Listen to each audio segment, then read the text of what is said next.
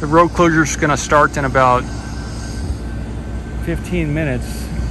The sheriff said I've got at least 5 minutes to pack up. They're disconnecting some of the connections at the top of the Starship. So I'm not sure what's going to be happening during the road closure today. I'm just going to get a brief video. The robot was out here. I got some video of that. And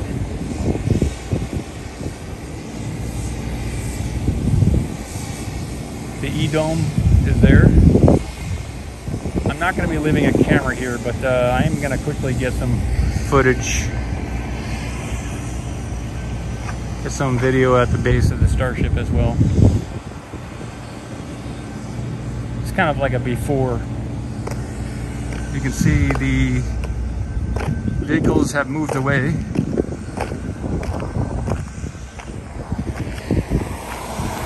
And a shot of the Booster 7. So these are still here as well. The Can Crusher is still here.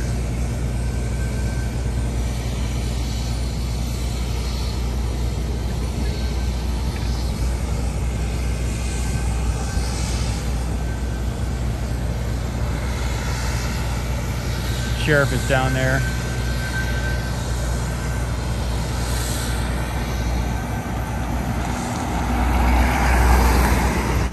All right, signing out. I'll see you soon from the roadblock.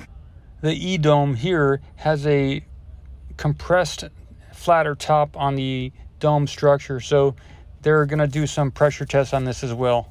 Here's a close-up of that sticker, E-D-O-M-E, E-Dome. A video of the Starship around 9:52 in the morning. Wanted to get it from this angle as well.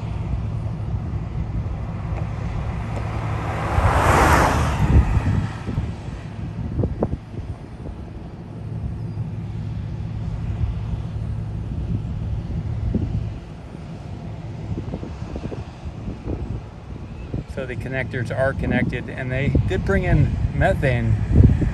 They brought in the methane last night and this morning. The road closure went from 10 a.m. to 10 p.m. and it did cover the full time. Here's a short clip of the beginning venting from the orbital tank farm. There was a lot of venting just to the right of the Starship there, you can see. I'm going to show 3 photos here. Between the tower and the Starship, there was also quite a bit of venting. And at the base of the booster area, there was a bunch of venting coming out as well.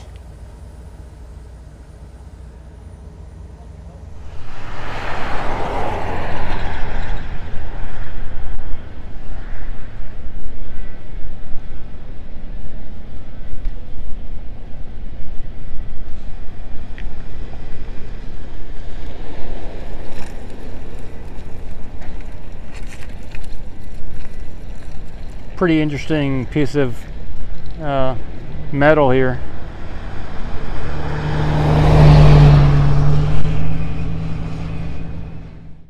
Here are some close-up photos of that same cylinder structure and a very close-up of the weight attached to the side there.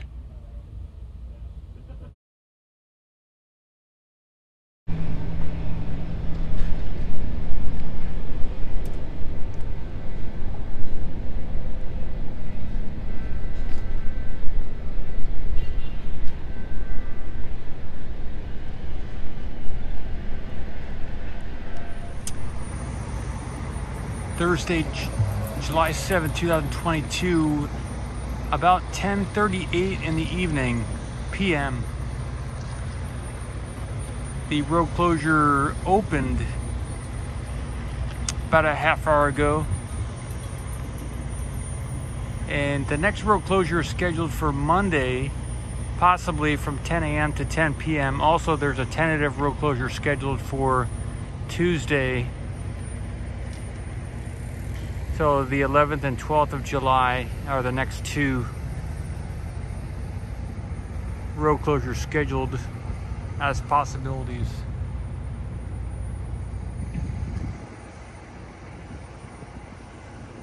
closing out a long day. I know that there was some venting from underneath the over-launch platform.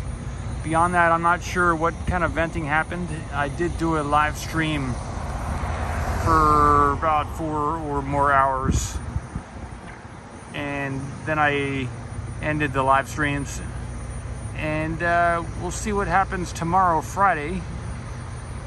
I'm going to be out here as well as probably the weekend as well, so I'm going to just keep covering things. And thank you to Tom Tech for the information on the ubiquity for that device to send signals about even up to 6 to 9 miles. Pretty interesting technology. I did look into it. And at the end of this video are going to be some photos of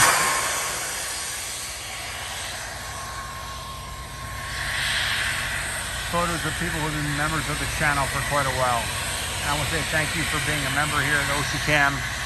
And I'm going to do more to say thanks. Signing out, Paul Mox, Ocean Camera Space Corp. There's some kind of venting coming from the over-launch platform, it sounds like right now.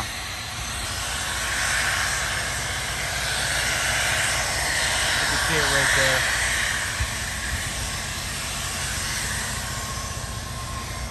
I want to say thank you to Eric Beavers, John Lovegrove, Drones Toronto, Moonduster, Tom Tech, Black Knight Satellite Gentleman, RJ Moen, Wes, Daniel Paul, William Stevens, Razor, Rocket, Carlos Morel, Gavin, Martin, Tony Chapman, Jackie Ward, Seth Count, Asman Cole, Yazada, Kay Benner, Sam, Dan Elton, Paul DePrizio, Alfred Martin, Michael, Eric Beavers, Tim, Barry Carter, John Lovegrove, Chard, Elon Musk, Michael, Stephen, Julian, Bren, Ben, Alex, George, Woot, Randy, Wade, Randy, Moonduster, CJ, Shenandoah Smith, Mom,